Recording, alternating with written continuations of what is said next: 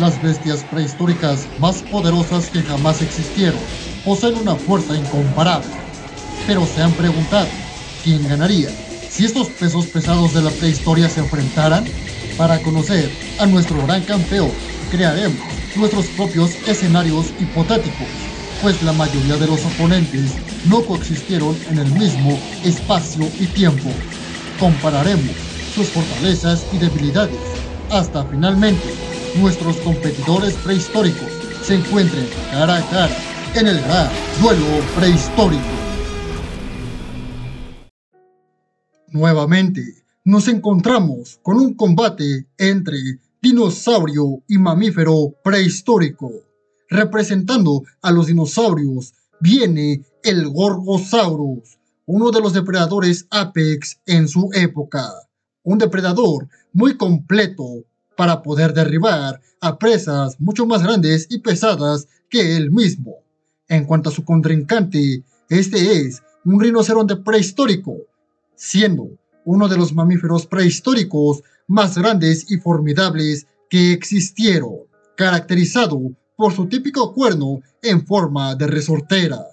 Pero en este duelo prehistórico definitivo, solamente uno quedará con vida.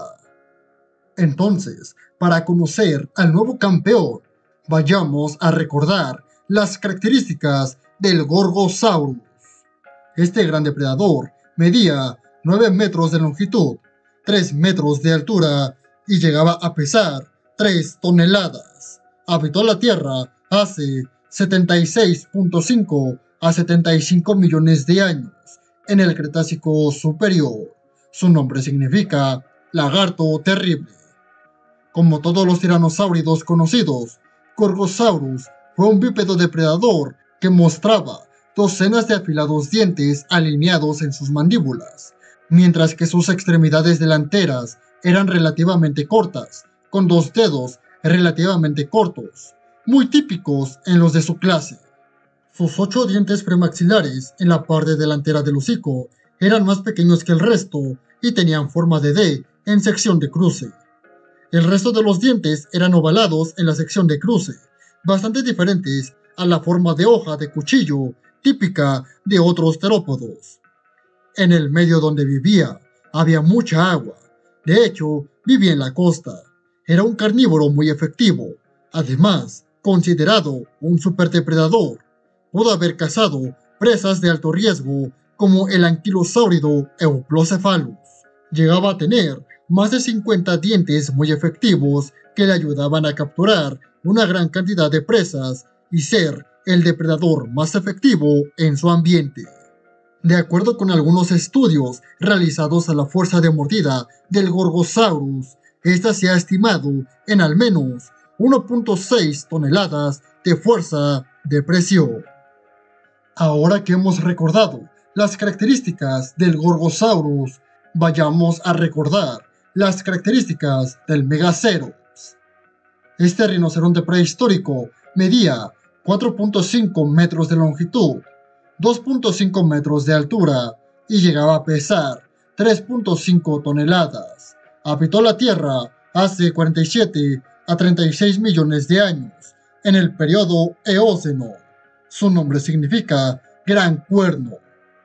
Era un enorme animal similar a un rinoceronte, con unas patas cortas, en especial las delanteras, que acercaban la cabeza al suelo para que pudiera alimentarse mejor. En la cabeza tenía un gran cuerno que usaba como arma, aunque su función era más bien reproductiva. Muy parecidos a los rinocerontes, pero más grandes, los Megacerops tenían un ancho hocico y un gran par de cuernos bifurcados, que recuerdan a una resortera o catapulta. Eran herbívoros muy grandes que vivían en los bosques templados. Los cuernos de los machos son mucho más grandes que las de las hembras. Esto podría indicar que se trataba de animales sociables que ocupaban las cabezas para los privilegios de la cría. Las vértebras dorsales que poseía por encima de los hombros tenían espinas largas, adicional para apoyar los enormes músculos del cuello, necesarios para llevar el pesado cráneo. Posiblemente tenía labios carnosos y una lengua larga, perfecta para seleccionar cuidadosamente la comida. La forma de sus dientes sugiere que prefiere los alimentos como tallos y hojas blandas, en lugar de vegetación dura. El esqueleto de un macho adulto fue encontrado con costillas parcialmente curadas, lo que apoya la teoría de que los machos utilizaban estos cuernos para luchar entre sí.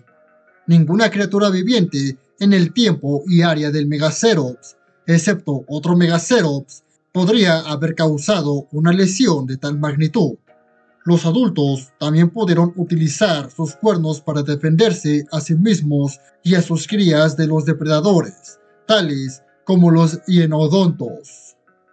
Al tener casi las mismas características físicas que los rinocerontes, podemos intuir que estos tenían una gran fuerza de embestida para enfrentarse a otros machos de su especie y para defenderse de los depredadores que osaran atacarles.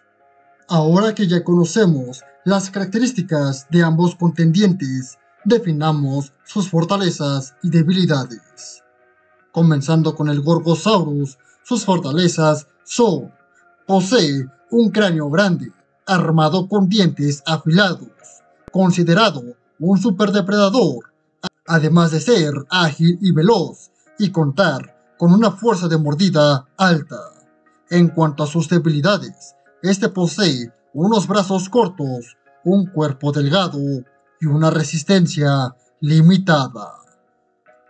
Continuando con el Megacerops, sus fortalezas son: posee un robusto cuerpo, un gran cuerno bifurcado, una piel gruesa, patas fuertes y una gran fuerza de embestida. En cuanto a sus debilidades, este posee un cuerpo pesado, una visión limitada y una resistencia limitada. Ahora que conocemos las fortalezas y debilidades de cada contrincante, definamos el escenario para este duelo prehistórico definitivo. Este se llevará a cabo en los bosques de Asia. Un Megacerops busca alimento adentrándose en un bosque cercano. Sin saberlo, se dirige a una emboscada por un gran depredador que espera impaciente entre los árboles. El duelo está por comenzar.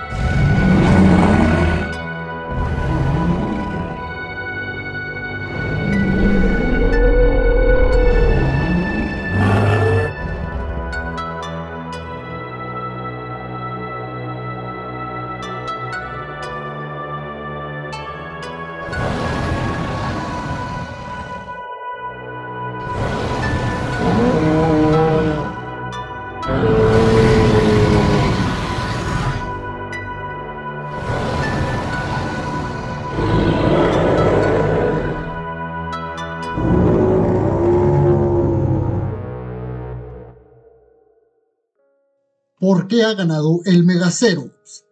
Este, al contar con una visión un poco pobre, era ignorante de la presencia del Gorgosaurus, que yacía detrás de los árboles donde éste se encontraba alimentándose.